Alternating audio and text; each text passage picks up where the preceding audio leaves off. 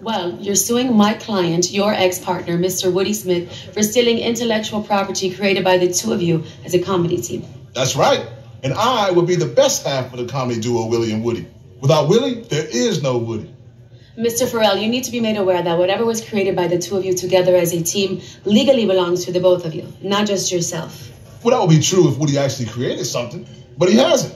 It was actually me. I did the writing, the bookings, the shows. I've literally carried him his entire career. You've carried him? I think my client, Mr. Smith, would beg to differ. Well, I wouldn't go bump on your pretty gums until you meet him. Woody is lazy as I don't know what. Fool can't even pass gas without my help. I don't think that is true.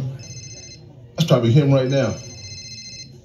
Yeah, ask me what interest to use. I'll be right back. And Mr. Farrell, you should be prepared to settle when you return. Going to court would not be in your best interest. Yeah, and drinking on the job is probably not your best interest.